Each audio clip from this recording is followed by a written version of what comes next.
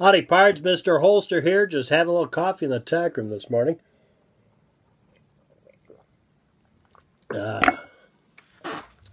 It's shotgun season, so I'm getting my shotguns out, and I've decided I've been neglecting my shotguns ever since I got the Mossberg Shockwaves. I've been carting those around here and really haven't been using my shotguns much. So I started getting out the double barrels and getting them ready to use for the fall and cleaning them up because, yeah, I think I'll get them out and use them. It's the time of year. Also going to get down there and I was working on the skeet range the other day and kind of let the weeds grow up and stuff down there. It's back in that woods, on the edge of that woods, and the mosquitoes are just awful in there. So I haven't been down there all year. So I got in there and getting it cleaned up, so maybe I can do a little skeet shooting down there. I don't know that I'd be able to hit anything with this, with the coach gun, but we may try it anyways. Actually, this shouldn't be that bad because it does have a modified cylinder on it. So that Bacal coach gun I have, that double barrel, that one's got just cylinder bores on both sides. Interesting thing though, this is one of the reasons I like this gun so much. This happens to be a Rossi Overland 12 gauge. They made the Rossi Overlands in 12 gauge, 20 gauge, and 410. This is the Overland coach gun made by Rossi, imported by Inner Arms.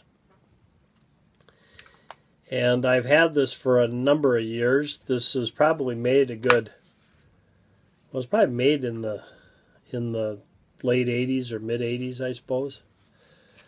And actually used to use this for work. And I was fortunate enough to see on Midway USA they had some frangible shotgun ammunition the other day. And fortunate for me, it was half price.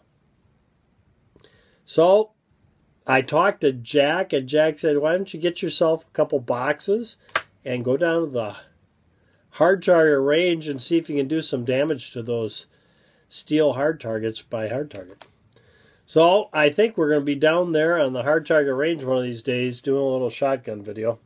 But till then, I'm going to get out on that skeet range and see if I can hit anything. I haven't been skeet shooting since 1982.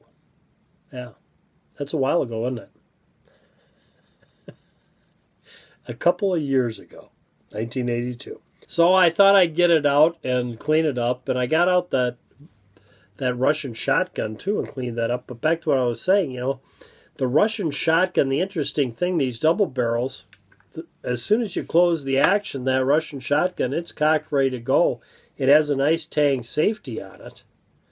But that's one of the reasons I really like the Rossis, and I have so many of these old Rossi Overland shotguns and used them so often, is because you have a hammer on there.